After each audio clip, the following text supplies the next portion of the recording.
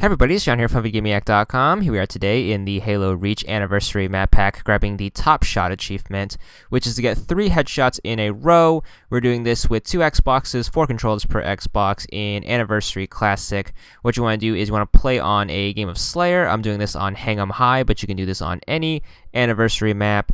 So what you want to do is once you start the game, just run on over to the enemy base right here and switch to the pistol, and then just start doing some headshots. I recommend weakening the dudes but with a grenade or 2 first, and then just line them up and start headshotting away with the good old Halo 1 pistol. It's super OP, so you can take these guys out in a few shots. Make sure they are in succession or else it won't count.